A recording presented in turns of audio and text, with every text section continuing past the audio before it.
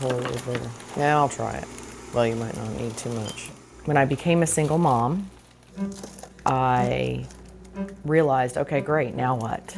What do I do? The lunch, the lunch, the lunch. Without any degree, there was no way for me to be able to support my family.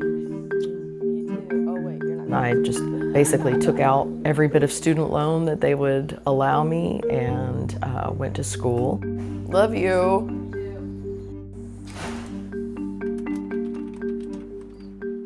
My last year of college was one of the hardest. I had 2 jobs.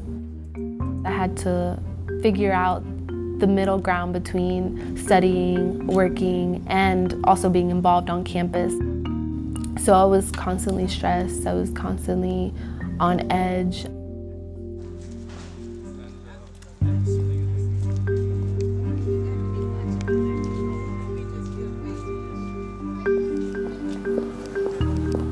When you realize that 640 students are dropping out each semester and you are in charge of enrollment, then that is heartbreaking to you.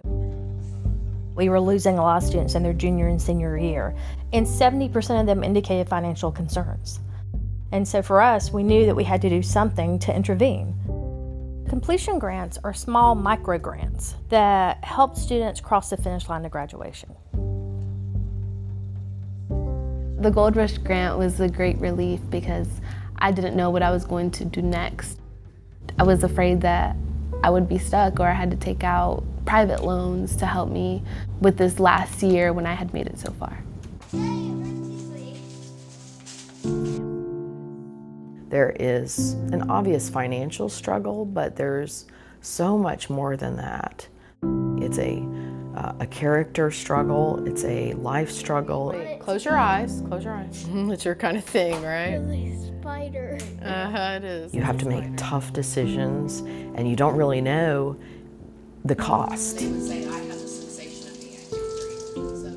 All of these little things definitely create a very big burden, and when someone sees what you're doing and says, we pick you, we want to be a support system, a safety net, that does something to your soul. We really feel like the grant, it not only helps them maybe work less hours, maybe take out less loans, but it also gives them some inspiration that someone believes in them and they can cross that finish line. Graduating is overwhelming, but it feels amazing to know that I'm here.